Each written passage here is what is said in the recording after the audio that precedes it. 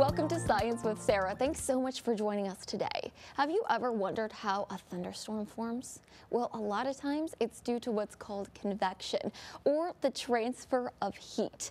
Now, we have an explainer for you, plus a fun experiment that you can do with the kiddos. We're going to make a thunderstorm rocket out of a tea bag. So let's get into it. Now, it all comes down to the difference between hot and cold air. Hot air rises because it is cooler, or I should say less heavy than cool air, and that's why you get that difference. Now, a lot of this happens in a tea kettle. You can see a good example of it here. As you put the tea kettle on the stove, the bottom of it is going to start to get hot fast, which means that the bottom layer of the water is going to heat up first. And what did we just learn about hot air or hot water? It rises. So that's going to go to the top of the tea kettle. And because it's rising, that creates a space for the cooler water, or sometimes cooler air in the atmosphere, to come and take its place. So you get this cycle of rising warm water and falling cool water, and that's what's going to create a convective current. This is also seen in the atmosphere and during the air. This is how a thunderstorm can often form. So you have the sun rays coming down that helps to warm the ground up, and of course the ground does continue to warm as we get into the afternoon. And that's going to create a little warm layer right along the surface. And what do we know about warm air or warm water? Well, we just learned it likes to rise, and that's going to continue to uplift from the ground into the sky. And as it goes up, it's going to get rid of some of the humidity, and that's when we start to see some clouds form. Now, if you have enough of this updraft and that flow from the ground into the sky becomes strong enough, you can get some strong storms, and even some thunder can happen.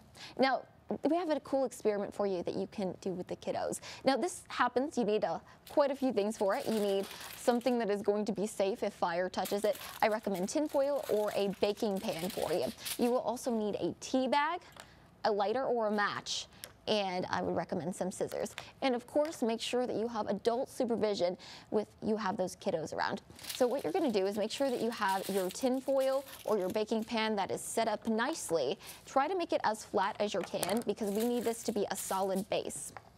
Now, you're also going to cut the top of that tea bag off, and we're going to get rid of the actual tea grounds itself. Bonus points if you can make tea out of these, but what we need is the bag. That bag is going to act as an air parcel, which is what we see heating up and then going up into the atmosphere during a thunderstorm. Once you get rid of the tea, you're going to try to stand this up in a cylinder-like formation, which can be, in my opinion, one of the harder parts of it, just to get this thing to stand up.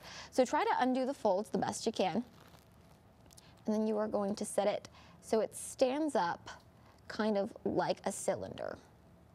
There you go. And what we're going to do from there is we are going to take our lighter or our match, and we are going to light the top of it. Now, once again, make sure that you are doing this in a safe environment. I would recommend doing it in a parking lot. I've also done it in a bathtub. Those are safe environments to do this, because this is going to fly up into the sky with convection, and it's going to make it pretty high. Also, make sure that you have a parent or guardian if you're going to do this and you're a kiddo. Now, we didn't do it inside here in our CBS19 studio. We had to do it outside for safety reasons, but take a look. It was pretty cool. In 3, 2, 1, fire in the hole. So it eventually will get warmer than the surrounding air and fly up just like that. And that's convection. Hey, well, wasn't that just so cool? That'll happen because of the heat difference between that tea bag and the hot air. That's continuing to rise, and then the cooler air around it. That was just the air in the atmosphere. And that thing went pretty high. It went way above my head, and it went at least as high as our CBS19 studio. You can see it right there in the top left-hand corner of your screen. And that's all due to convection. Now, we hope that you guys can try this experiment at home. If you do end up doing it, let us know if you like it, and of course, send us some pictures. Thanks so much for joining us for this Science with Sarah segment. If you have any questions about weather, science, or just cool physics things that you see in our world, let us know. You can send them to my email. That's S as in Sarah, and then blue, just like the color, at cbs19.tv. Thanks so much for joining us, and stay curious.